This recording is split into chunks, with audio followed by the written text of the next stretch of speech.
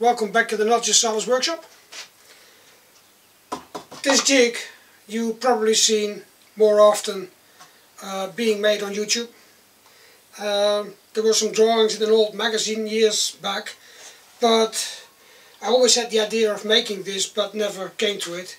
And then this month I saw a few other YouTubers, well, woodworkers on YouTube making this jig, and I thought, yeah, I can use this too.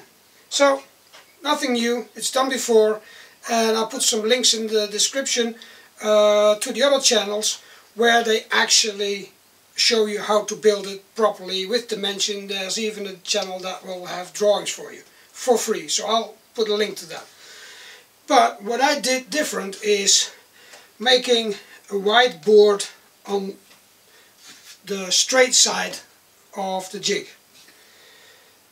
I didn't put that there to put very big chunks of wood on there to make big dovetails, because the maximum I've got is about 28-29 millimeters with this saw blade. But I made it because I think I can use it for something else.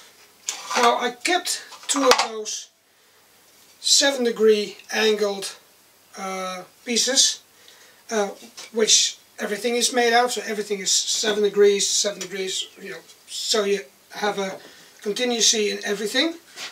But I kept these, so these will fit in or on, and it's just temporarily.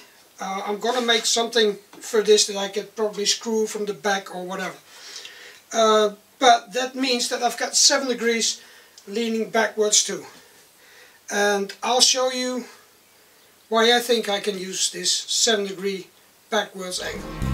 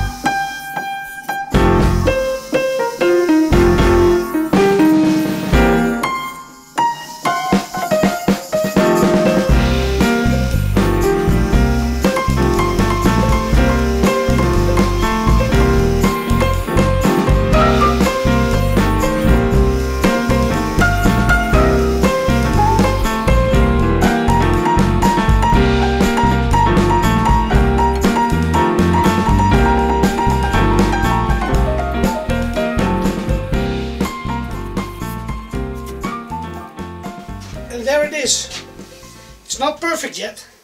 Forgot to make this block a bit bigger and possibly screw it on or something. But I came up with a nice way to get my recycled box guitars, just another way of putting a headstock on. Just with 2 dovetails. Well, they're not perfect yet, but that's because this is thinner than the neck itself. It would be better if I had both the same size. But they're at 7 degrees, so in the end this should be about 14 degrees leaning backwards, and this dovetail is going to be shaved off, planed off, so everything will be smooth. But on the back I don't have the angle exactly right, so it should be like this. Well, it does fit, so that's about the angle it gets. And yeah, I've made all kinds of headstocks and did it all kinds of different ways, but I think this is a nice way to have a feature, something special on my recycled box guitars, and that's why I have these 2 7-degree angle pieces. Like I said, I've got to make this more permanent, so you also have like a backboard so that it doesn't tear out on the back. So I think I have to cut a lot of these at 7 degrees and just make a whole plank in front of it. But yeah, a great jig to make normal dovetails on boxes or whatever, and to make nice headstocks on my recycled box guitars. That's it for this week. Do some woodworking.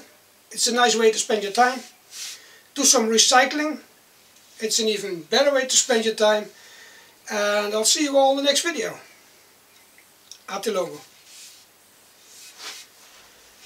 Ciao, ciao, ciao.